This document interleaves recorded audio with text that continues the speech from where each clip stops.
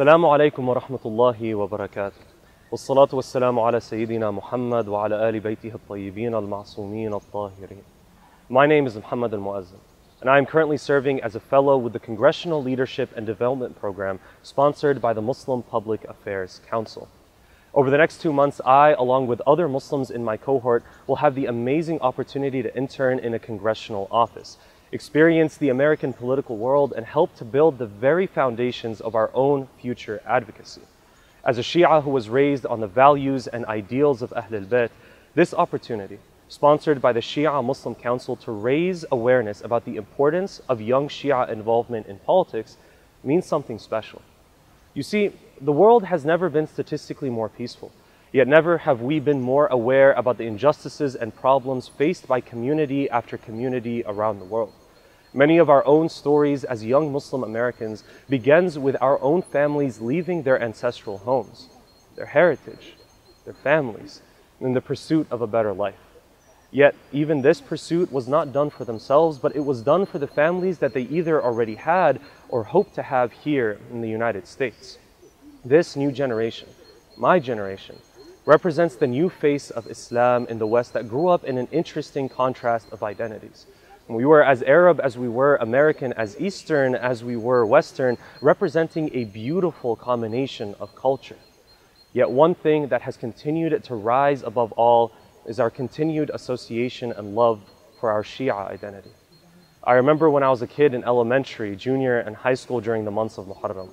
I'd go from speaking slang English at school to crying over the majalis of Abi Abdullah, and even as a kid, this had a profound impact on me. I began to realize that there was something deeper, something more than the professional, academic, and social paths that we are all on in this modern society. Something that transcended the material idea of simply living a good life and paid forward both for this world and the next. We, as the Shia of Ahl al-Bayt, are surrounded by the stories of our Imams and the stances that they took against every injustice that was prevalent in their society.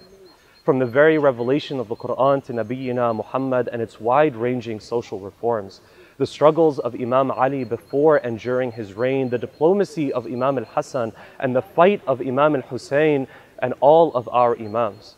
We are the children of social and political advocacy towards what's right.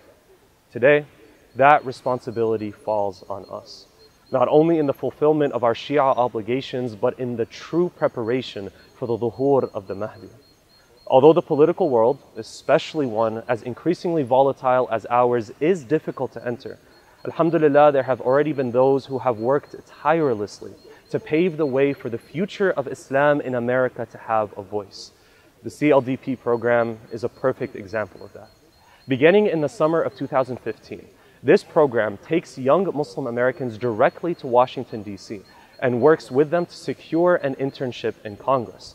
Through this amazing opportunity, we have the unparalleled foothold to network, gain legislative experience, and not only advocate for, but be an active part of the Islamic voice in Washington. Our families came to this country to give us a better life, one that they didn't have. And today we have the unalienable right to stand up, to protest, and to advocate not only for our community, but for many other communities across this nation and world. We have carried on the memory of Karbala for over a millennia, yet Karbala was not just the battle of Ashura. Karbala was not merely the raising of the sword in battle, but it was the raising of Sayyida Zainab's voice in Damascus. It was the speech of Imam Ali in Damascus that day. And today, we learn from Karbala in embodying the story of Zainab by getting involved, by protesting, by standing up, and by being true Shi'as of Ahl al-Bayt. In doing so, we cement the oath that many of us recite every day after Fajr to the Imam of our time. We support our words with our actions and let him know that we are not merely waiting for his dhuhur as an excuse to begin the work, but that we call on him to lead, to guide, and to support the work that we have already begun in his name.